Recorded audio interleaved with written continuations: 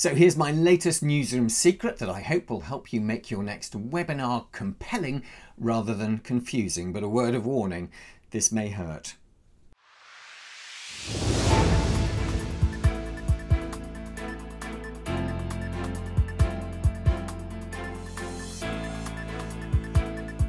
And it may hurt because I'm going to suggest you do something drastic and ditch most of the data on your slides. Think about a TV news bulletin. That's where I come from on all this.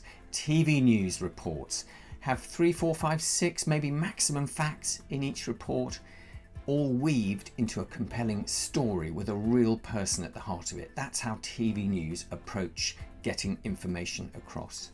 And if you look at your webinars and think actually it's just a bunch of slides with masses of data, my suggestion is you go through them, replace all that data with as many images as you can that tell stories that are relevant to all that data. But don't expect everyone to grasp all that data on your slides, because my belief is no one's going to.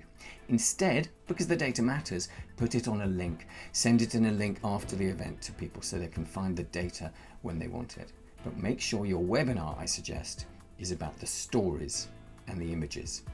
Ditch the data, import the images.